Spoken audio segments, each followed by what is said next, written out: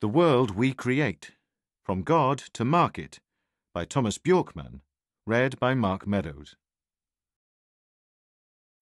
In this closing chapter, I would like to highlight some of the main lessons from this book and point towards some promising directions. Ideally, I've been able to convince the listener that it is we who create the world, that we can influence the path we want the world to develop along. It is my hope that I have shared new perspectives that can assist us at this important crossroads in human history. It is up to you, the listener, how you will use these perspectives and ideas. It may not give you a list of new things to do when you wake up tomorrow, but it may have influenced how you interpret the world, the time we live in, your relationships, and yourself. In a way, it is an impossible task to share new perspectives. How does the experienced meditation teacher share their hard-earned spiritual insights? How does the designer share their sense of style?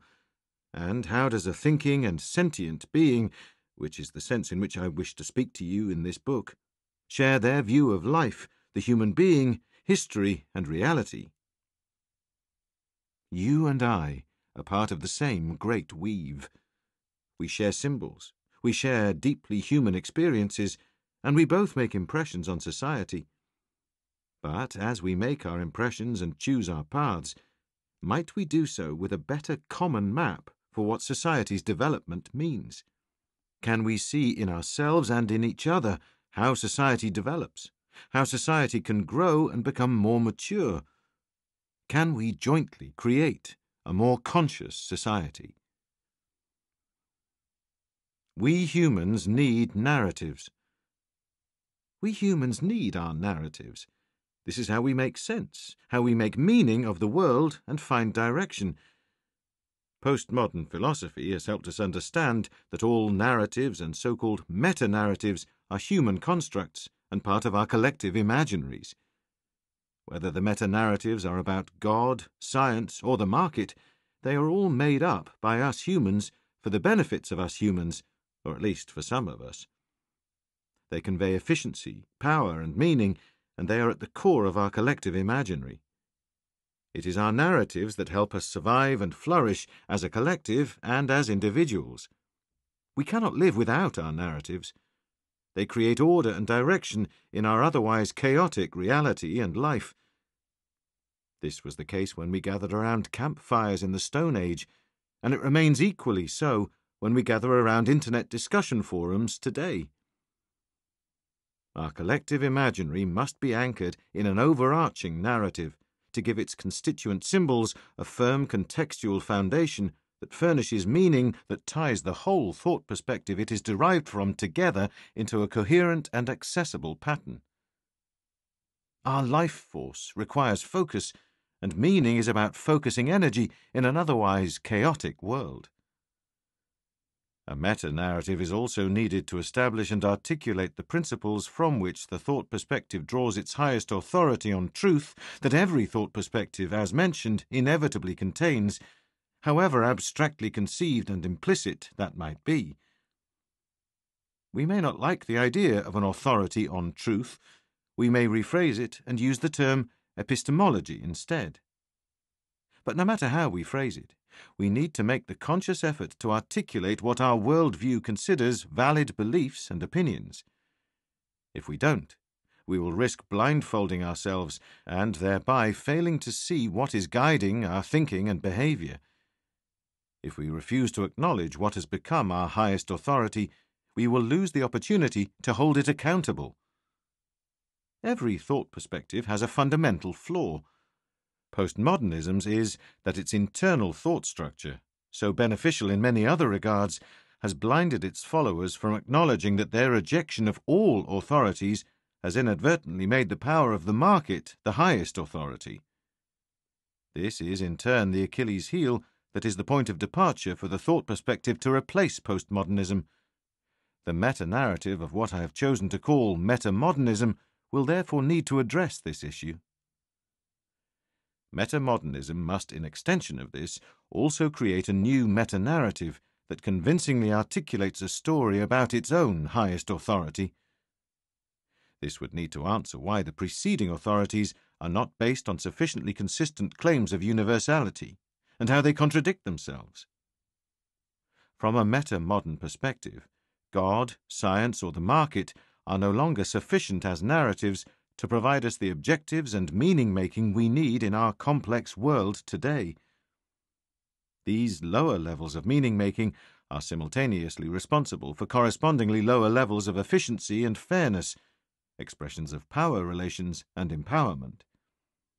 The new meta-narrative to serve as a contextual framework for the meta-modern thought perspective will therefore need to contain superior explanatory power regarding all three of these crucial aspects: consistency, meaning-making, and its effect upon efficiency and fairness. But what exactly is a meta-narrative? A meta-narrative might be linked to a thought perspective in the way the term has been used throughout this book, the overarching story that every society tells about the world and the human being's role in this, and the prevailing narrative about society itself. Religion created various overarching narratives about how the human being has a special role to play in a greater, enchanted world that stretches beyond our immediate perception. Modern science created many different small and big stories about how the world follows predetermined laws, and that the human being has a random and arbitrary role in an indifferent universe, but can still make this world their home by getting to know its alien, law-bound secrets.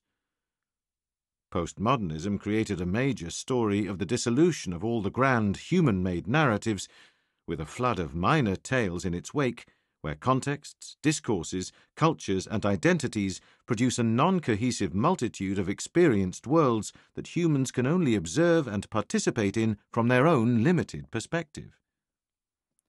Metamodernism should therefore have a similar overarching story to tell about the world and our role in it. Additionally, it must clarify its own role to play in the world and in people's lives. Thus, a meta-narrative is not exactly the same as a thought perspective. It is the story that a society tells about itself and its thought perspective. The meta-narrative is a large library of non-arbitrarily catalogued and interrelated narratives. Postmodernism believes that there is no such library. Metamodernism builds and organizes the library of 1,000 narratives. It organizes its own meta-narrative. Yes, there will be multiplicity, chaos, and contradiction, yet higher orders are concealed within. Some narratives may be brought to the fore, tweaked, and used in different context, and the structure of each narrative. As such, it spites the authorities of old. No, God, science, and market, you are not in charge, we are.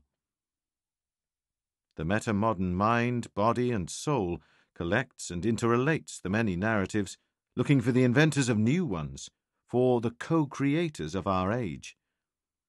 It gathers some of the most abstracted and profound narratives and labels them as parts of the meta-modern. Common to these different meta-modern narratives is that, in a similar way as the previous thought perspectives, they provide a basic structure for how we might orient ourselves in the world and how new ways of creating meaning might arise. With the meta-modern insights regarding evolution, self-organization, complexity, individuation, integration, and the transpersonal individual, we can, I hope, sense some new patterns in people's thinking that today are gaining in strength and might eventually make their way into the meta-narratives that metamodernism tells about itself. By necessity, the new meta-narratives and their perceived common sense must be more abstract than the previous ones. There are 3 reasons why that is. Firstly, it is quite simply harder to fathom and incorporate a more complex thought perspective into one's thinking, since it requires broader knowledge and coordination of more forms of understanding. Secondly, it must be able to handle more complex phenomena, such as climate change or a global transnational world order, with highly advanced and rapidly evolving technologies, which need to be perceived and articulated in more abstract terms to be made intuitively comprehensible to our Stone Age brains. Thirdly, a new meta-narrative must be considerably more spacious than the previous ones. It must be able to discern opportunities for positive interaction between many people's vastly different worldviews, levels of psychological development, and cultural backgrounds, not to mention different areas of knowledge. Once again, this requires a higher level of abstraction in the symbol tools used to articulate the new thought perspective's meta-narrative. If I'm accused of being too abstract in this book, I would respond that it is actually our new complex reality that demands this level of abstraction. To abstract is to pull out that which is most essential, to see patterns or governing principles in a thorny reality, seeing the trees indeed, but also creating a sense of what kind of forest we are strolling through.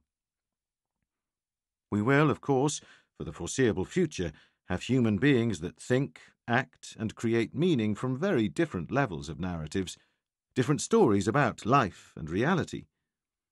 The large majority of our fellow humans will still have religion, science, or the market as their points of departure. Nonetheless, the need for groups in all parts of society that understand each other on a more abstract level persists. Naturally, we cannot fully understand each other's areas of expertise, the specialized knowledge therein, or each other's unique experiences. But we might have better shared common sense as a starting point when we cooperate and communicate. Components of new narratives. I think that any meta-modern meta-narrative has to be a story of stories, an evolving story of nested and interconnected stories on global, regional, and local levels. We need narratives on all levels to make sense of the world: individual, family, local, national, regional, and global. All these narratives have to reflect many perspectives, not just because we live in a multicultural world, but because evolution works through differentiation and integration, and in a rapidly developing technological environment, we need a lot of differentiation for the cultural evolution to keep up. But the narratives also have to be interlinked and nested within each other in increasing complexity and scope, and be in healthy competition and cooperation with each other. And we have to acknowledge that this is an ongoing process, that no narratives are final. The narratives themselves need to evolve in the ongoing development of our world. What is beautiful in this search for our new narrative about the human being and its world is that we will never complete it. It is an ongoing search without end, a never-ending proto-synthesis, if you will. Any new narrative will have to be viewed only as a proto-narrative in this ongoing search process. It is yet another self-organizing evolutionary process, with its own constitutive rules, which constantly challenges the narrative and keeps the dialogue alive. And the meta-narratives will revolve around precisely this search for the great tales that manage to nurture and maintain all of our different stories and perspectives that in today's world are trying to outcompete and displace each other. Maintaining different perspectives from all of our human narratives might help us glimpse as many aspects of our world as possible. But not to get lost in the postmodern hall of mirrors of perspectives, an artery in our new meta-modern narratives is the direction. Religion had the union with the divine. Science had progress. The market and postmodernism struggled to create a positive direction in the story, but at least there was an effort to see the individual's self-fulfillment as a fundamental driving force. Any new meta-narrative must be one that is directed towards the global, sustainable society and towards the human being's ability to attain self-realization in two ways. We have already mentioned both of them, that we as individuals become responsible adults, and as a society attain a higher level of freedom and responsibility than we have known so far. With our new insights, we can now affirm that it is not, as the Middle Age philosophers thought, a case of using human logos to understand God's telos in nature. Instead, it is about using logos and eros to create human telos in our collective imaginary, and in this way build in greater consciousness in our society. Here, developmental psychology, Bildung philosophy, or an increased spiritual sensibility may chart a way forward. It seems to be the case that the human being will develop towards a higher level of consciousness given favorable circumstances. Such consciousness entails a higher level of cognitive complexity and self-awareness, increased capacity for empathy, and extended circles of belonging. This, in turn, entails a lower degree of defensive, deficiency-based self-interest and a more abstract identification with the world, society, and nature. In this way, our solidarity is deepened and extended to comprise a greater number of sentient beings in more ways. The abolition of slavery, the introduction of democracy and human rights, the emergence of the welfare society, and increased gender equality can all be seen as steps in this direction towards a more conscious society. Again, I am by no means arguing that a positive development towards a more self-aware global human is predetermined or automatic.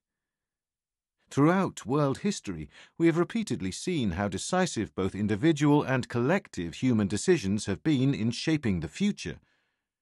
But with a higher level of psychological and cultural development, we boost our chances and our freedom to make crucial decisions, both individually and collectively. There is good reason to believe that if we do not reach higher levels of development, this century will see even more burdensome crises and, unfortunately, also catastrophes. The human being's most complex and decisive issue in the new metanarrative is, therefore, our personal psychological development and a corresponding development of our shared culture and societal structures. This is the most important project in human history today. It started many thousands of years ago, but it has only just begun. When the complexity in our society increases, the process might get caught in a blind alley, just as it has done now, and must be rebooted again. My proto-narrative. I do not want to propose new meta-narratives that blindly praise the human being at the expense of the rest of the biosphere and the universe. That the human being develops also means that the understandings we have had of ourselves is surpassed. As early as in Nietzsche's writings, we might sense such a perspective. When the human being really grows up, when we truly realize that God, all our gods, new and old, is dead, then we become something other than the human being that we hitherto have known. A new meta-narrative might therefore harbour an undertone of post-humanism, a theme that has become frequent among many contemporary philosophers. The term post-humanism can trigger negative associations, but its purpose is not to dehumanize us or hollow out our human dignity. Rather, post-humanism means that the human being no longer sees itself as the measure and meaning of everything, but that we are parts of a greater reality and evolutionary process. As stated before, we live in a complex and rapidly developing time, and therefore need many interlinked proto-narratives. Any meta-modern narrative that I might embrace will have to be a proto-narrative that needs to be open to reinterpretation and reformulation as I mature and the world around me changes. If I, in a socialized mind, too deeply define myself from a specific static narrative, I will hurt myself and possibly those around me. I should strive to hold my narrative lightly and see the possibility of change. If I do need a prefabricated narrative to internalize from my culture, it has to be a narrative around change and growth, that we as individuals and society are on a developmental journey, and that change and growth is the new normal. We should, on all levels, go from a belief in a fixed, externally given meta-narrative to an internally generated and lightly held proto-narrative. My contribution to these framing stories can be told on three levels: personal, collective, and universal, that are of different complexity, depth, and reach, and therefore will resonate differently with us depending on where we are on the life journey of maturation and consciousness development. They all take their starting point in the rapid technological development we are experiencing right now. We are living at a very critical time. The exponential technological growth that we discussed in Chapter 11 gives rise to opportunities and challenges on a scale that humanity has never faced before. Never before in history has humanity gone through such fundamental change in framing conditions. Even though throughout history humanity has seen many major shifts in technology, like the invention of farming or industrialization of production, we used to be able to adapt to new technologies between generations. Older generations could, if they wished, remain with previous technologies, and the new generations would adapt. You could remain a farmer for the rest of your life, but your children might decide to move to the city and become factory workers. This was the experience of most human beings in the past. Technological change, if it happened at all, occurred from one generation to the next. The pace of change allowed for the older generation to literally die out without embracing the change. Then, what was once novel could be embraced fully by their children and became a new norm. We now live in a world where disruptive change happens many times within our lifetime. A typical 50-year-old person living in the developed world today will have experienced several major technological shifts during their lifetime, changes that meant new structures in social life, work life, in access to information, and in meaning-making. They have, for example, lived through the transitions from landlines, mainframe computers, and letters to the World Wide Web, smartphones, the Internet of Things, and the rise of artificial intelligence. Unlike in the past, such shifts have not been something that could be ignored and left for the next generation to embrace. Our brains are not wired for this, and the world we have created has become very complex and very rapidly changing. Consequently, we suffer stress from confusion and loss of ability to make meaning.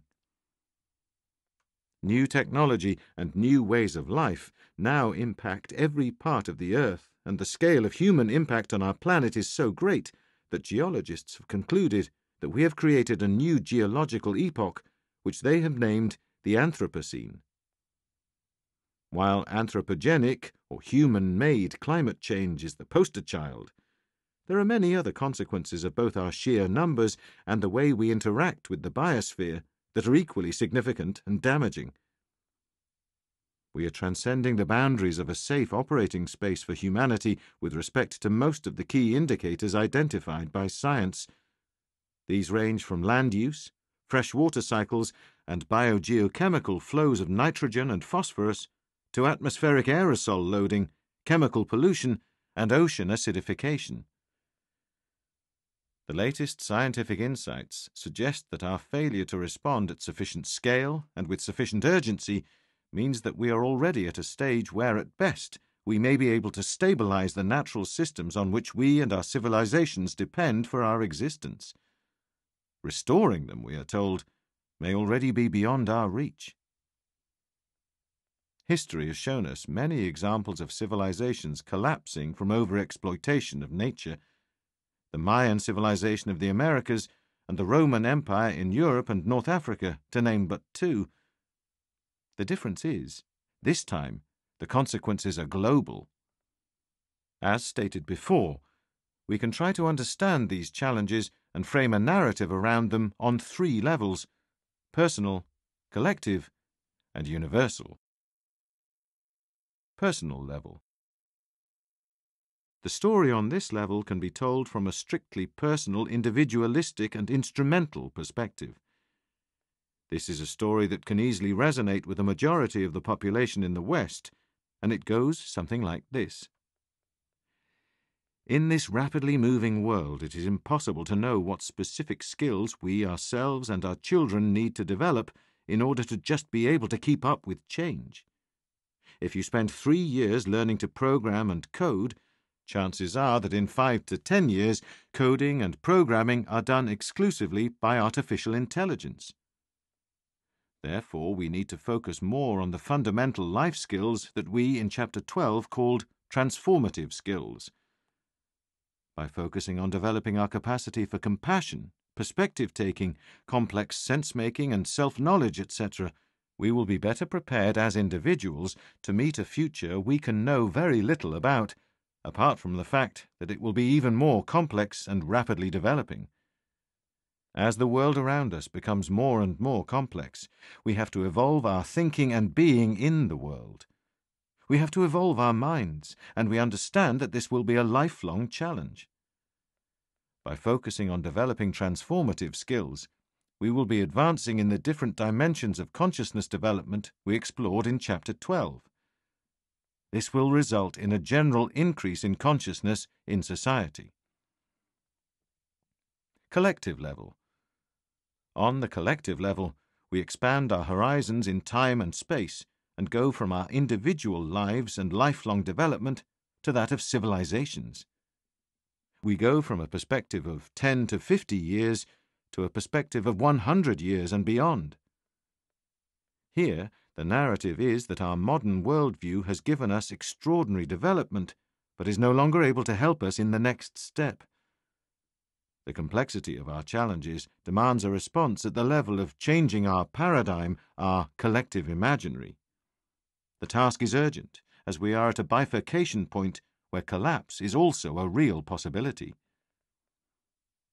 Humanity has reached the end of the currently dominating civilization and worldview, and we need to collectively move on and give room for the birth of a new civilization. As we rapidly approach this bifurcation point, our individual minds, as developing complex self-organizing systems, interact with the developing complex self-organizing systems of our societal culture and institutions. The unavoidable phase shift could go in two directions: the emergence of a more interconnected, more complex, and more conscious society, or the disconnect, breakdown, and fragmentation of our human world. The ability of any developing complex self-organizing systems to find new stability in higher states of complexity depends on the ability of the individual parts of the system to begin to relate in deeper and more complex ways. Developing the transformative skills mentioned earlier would therefore not just be important for individual consciousness development and the individual's ability to adapt, but also, importantly, be crucial for the support of the collective transformation of society. The way we view the world is, as we have seen throughout the book, important for the way we make meaning and therefore act in the world. Early in life, we download our worldview from our surrounding culture. A shift in worldview is therefore much more dependent on a collective cultural shift rather than just individual developmental efforts. Starting to collectively deepen and widen our worldview will therefore also be an important contribution to a successful societal transformation. We have, throughout the book, been exploring blind spots in our currently dominating Western worldview, areas where our limited understanding today will have to be deepened in order to see the world in different and deeper perspectives necessary to successfully meet our current challenges. One way to get an overview of these blind spots discussed throughout the book could be to gather them under 5 headings: our view of ourselves, from separation to connection and relationship; our view of the world, from a world of things to a world of evolving processes; our view of our mind, from rational and fixed to a constantly evolving living system; our view of society, from something given to something socially constructed out of our thinking and acting today; our view of our lives, from a focus on material success as an end in itself to a focus on purpose and meaning. The shifts of perspective above that we have been exploring throughout the book are becoming more and more accepted and applied in academia and in social activism. But many academics, organizations, and projects today only use 1 or 2 such new perspectives. As the complexity of the context is so high, all 5 shifts of perspective must be applied in our understanding to every aspect of our human world, including the interconnection of these aspects, in order to activate the potential for deep change. Organizations or projects that disregard 1 or 2 of these insights and shifts are more likely to face significant systemic pushback from blind spots in their approach. If we do not achieve a transition to a new worldview, it seems probable that the forces we have set in motion, especially within the natural world and the biosphere, will tip us into a collapse. Universal level. We could stop our story at the collective level. All the important insights for increasing the probability for a successful next step in human history are there, and we can find meaning in life through consciously participating in the creation of a better world. But as we mature, we might slowly start to realize that we are an integral part of the universal evolution and story we started to explore in Chapter 1, and our story can again be expanded to even wider perspectives. Throughout human history, from the Renaissance to the scientific revolution to the Enlightenment to full-blown modernity and its postmodern critics, we can see a similar pattern emerging. Our place in the universe has been pushed farther and farther into the periphery of reality itself. We are no longer God's chosen children, not at the center of the world, and even our emotions, thoughts, and choices are, according to latest research, beyond us. At the same time, in what seems to be a strange and wonderful paradox, each time we are dethroned by the history of science, we rise above our previous understanding and become more intimately involved as self-conscious co-creators in the universe. At the same time as we realize our insignificance in the universe, our sense of agency and responsibility for our world and its place in the universe increases. We have now the uniquely human possibility to self-consciously see the interaction between our personal, evolving meaning-making and the evolution of our collective imaginary. An interaction that takes place within and is a unique expression of the universal evolution of cosmos. By this self-consciousness, we now also have the opportunity to align our personal purpose and meaning-making with the 13.8 billion years old evolutionary impulse of the universe. This alignment of the personal, collective, and universal evolutionary processes is the maturity that we need to participate in the world in a more responsible and meaningful way. And in some remarkable way, something greater than ourselves, perhaps not God, but at least a deeper universal meaning, has slipped in through the back door. I began this book by using the Big Bang and evolution at the universal scale as a springboard. Although it might have seemed grandiose to connect our own history to the birth of the universe, we can now see that the universal story offers a perspective from which to see ourselves and our future as part of a greater and deeper unfolding and development. It has been somewhat poetically observed that we are nothing but stardust, that we are made up of the same kinds of particles that we share with all celestial objects. This metaphor serves to illustrate that we are the result of the same fundamental evolutionary process that began with the Big Bang. The story I have told in this book takes its starting point in my own background within a Western, natural science, materialistic worldview, and investigates the strengths and limitations of this approach. This is the language I, and many others in the West and elsewhere, are most familiar and comfortable with. I could instead have started from the point of panpsychism, the view that consciousness or mind is a universal and primordial feature of all things, but that would have been a less intuitive story for most Western listeners. The origin of the universe and the primordial forces and principles that still govern it are beyond human metaphors and understanding, so whatever language we choose to describe them, it will always be an anthropocentric projection. The end point of this book would still have been the same. The main reason to connect to our cosmic origins is therefore not to explain the physical mechanisms that gave rise to biological thinking creatures like ourselves.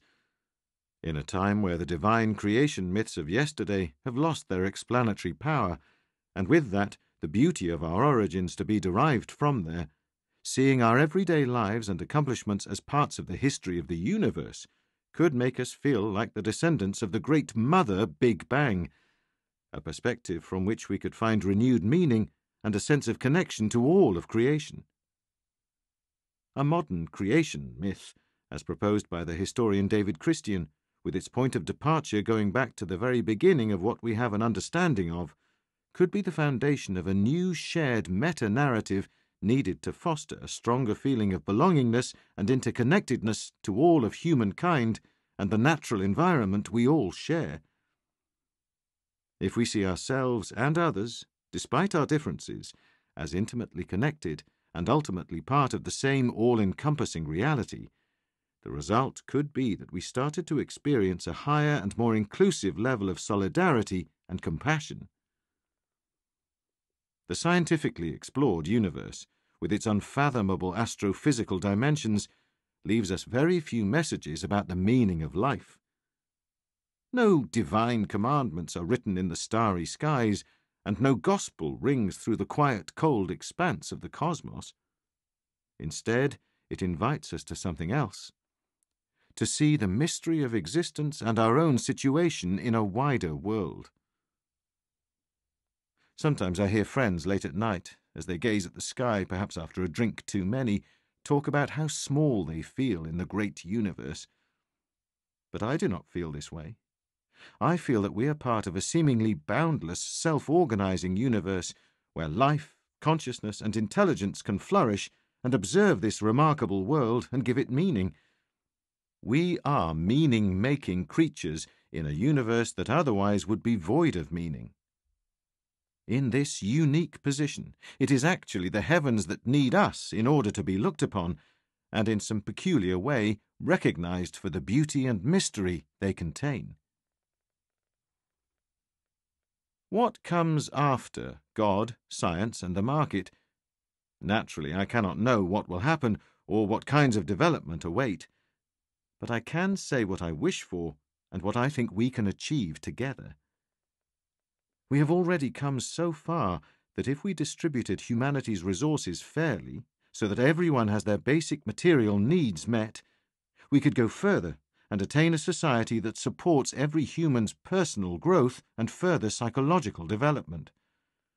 A society in which so many compassionate, curious, and free-thinking humans are born, who, from a deep-rooted conviction in their hearts and minds, will co-create a civilization to manifest the highest known expression of the universe's self-organizing adventure. Seeing the Big Bang as intimately connected with every daily occurrence is not to lapse into reverie and close one's eyes to the suffering in the world and the difficult challenges that confront us. On the contrary, it could be a narrative that helps us fully recognize and create meaning from the fundamental condition of tragedy pertaining to all existence, while endowing us with the ability to see the beauty that permeates all aspects of creation, from the small and mundane to the vast and spectacular. Our capacity for collective meaning creation and collective imaginaries is not just something that makes us uniquely human. It is also our strongest asset to increase our chances for survival. In an increasingly complex world, our ability to create meaning is decisive for whether we face a dignified future or a tragic collapse. When we reach a point where we can intuitively sense that everything is connected in one great self-organizing process, with billions of component processes that have been given emergently different properties through evolution, and have become aware of the collective imaginaries fabricated by previous generations so that we can disembed ourselves from them, then it is time to take one more step in the development of our consciousness by throwing away all our symbol tools and other chimeras of our analytic mind, so we do not risk mistaking them for reality. At least just for a brief moment. Don't worry, they will still be where you left them. Throw away the thought perspectives. Throw away the meta-narratives. Throw away Keegan's layers and Popper's worlds. Throw away the efficiency, power, and meaning aspects of our society. Throw them all away, for they don't really exist. They are merely symbols and metaphors. The only thing that exists is an indivisible and extremely complex whole of infinite parts in constant co-evolution. And while we are in the process of discarding such non-existent imaginaries, maybe we should also throw away our individual self. Now we understand that this is also just a construct that we have been given by evolution to passably navigate this indivisible whole. There quite simply are no individual selves. Something happens inside you when you really understand that you, your life, and your actions are an integrated part of a constantly ongoing evolutionary process that eternally leaves traces in the future. Your way of viewing the world and yourself becomes irrevocably altered. You experience what the ancient Greeks called metanoia, a permanent inner transformation. There is no way back. You will then realize that you have a role to play in the evolution of the universe, something that you can now choose to do self-consciously. To self-consciously contribute to society's development thus becomes a source of meaning in your life. You will start seeing yourself as an agent and a link in the great co-created evolutionary process of the universe. Your self-consciousness will be shifted from yourself as an individual to all of humanity and to the evolutionary process that has been ongoing for billions of years and which, at this moment, when you and I are alive and active, is at one of its most critical stages ever. During this century, the direction for the future of humanity will be decided by the collective existential choices that confront us. And the important insight, which both obligates and liberates us, is that the future lies in our hands.